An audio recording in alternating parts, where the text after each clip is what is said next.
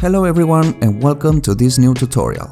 My name is Sorin Pradescu, Marketing Manager at Kronnect, and in this video we will cover the different options to add volumetric lighting effect to your scene with volumetric lights and what will be the correct use of each one.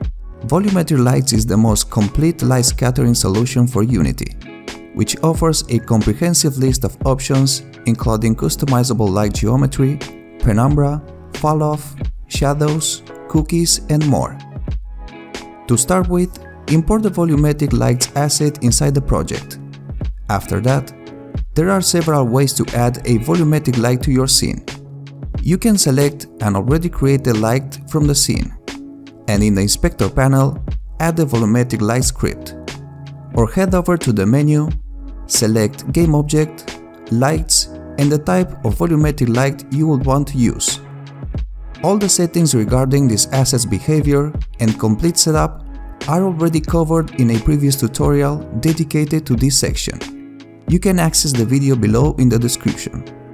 However, we will cover some quality options at the end of this video, along with some tips. Let's see the ideal case to use the different volumetric type of lights. There are a total of 4 options: volumetric point light, volumetric spotlights, volumetric rectangle area, and volumetric disc area light. In all cases, volumetric lights works as an extension to existing Unity lights. It just extends them with visual enhancements. The volumetric point light is perfect for games objects that will spread the light at a certain point of the scene, such as candles, lamps, or fire cams, and many other uses depending on the scene you are creating. The volumetric spotlight will be an ideal match for objects whose lights are projected at some part of the scene. Directional lamps in general are the kind of objects we will use this option for, and in some cases, the highlight of certain objects to give the impression of an important item to be discovered.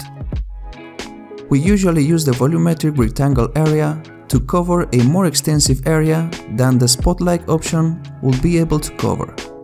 An example of that will be windows or open parts of a specific building in the game. The volumetric disc area light is often used to enlighten a particular object, like treasures, special objects, and more. But it can be used in many other ways. Of course, the final use is up to you depending on the scene setup.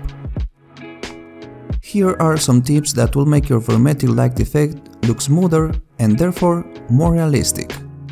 We suggest you play with options such as ray march quality, jitter, and dithering. Also, don't make excessive use of density and brightness. In addition, using quadratic mode for the attenuation of scattering effect will give you the best visual performance result. Remember to activate shadow occlusion, especially when using volumetric rectangle area light for windows.